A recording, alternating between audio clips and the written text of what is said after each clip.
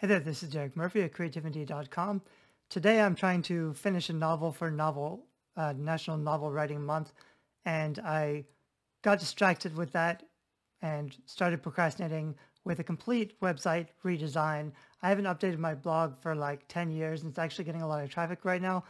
So I looked into and found a WordPress template that I think I'm going to try to use.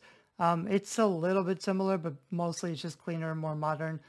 So it's got this logo up here that's a typographic font-based letter. This is probably one PNG, so it's got the yellow splash behind it.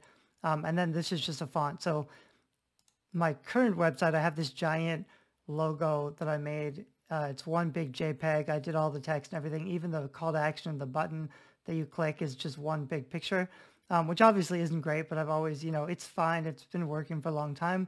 But I'm going to try to make a little typographic logo. So let me show you a really cool, fun trick. I usually would do this in Photoshop, but if I want to test out a lot of different fonts quickly, I can go over here to Creative Market, which has a lot of fonts.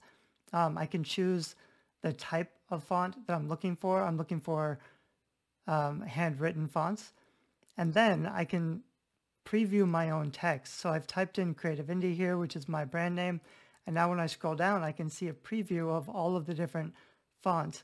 And if I see any that I like, I can just go up here and screenshot this as a picture. So even when I'm setting up that new theme, I just have to install it on my website and set it up. It'll ask me to upload a logo. I can just test a lot of these out. I could even screenshot one of these and use it as a logo. But if you find the font that you're going to use, you should go back and buy the font, because otherwise you don't have the rights or the permission to use it. And you could add something a little more fancy, a splash of color or something if you wanted in Photoshop.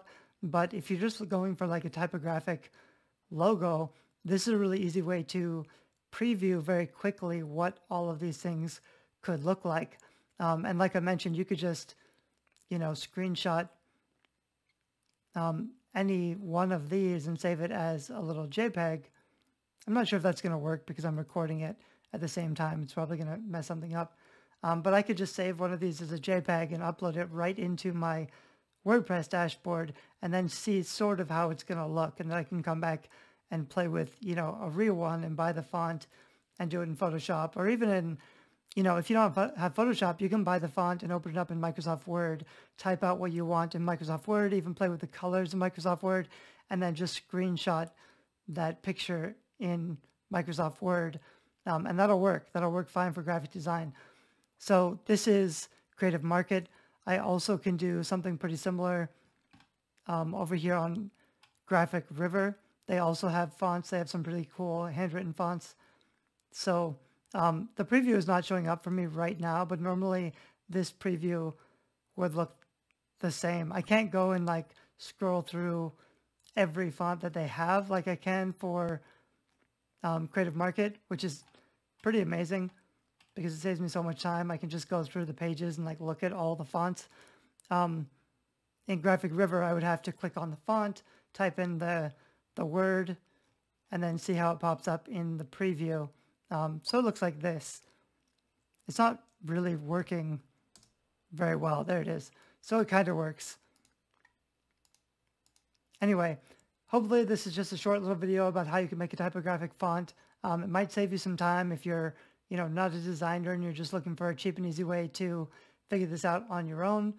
Thanks a lot. Bye-bye.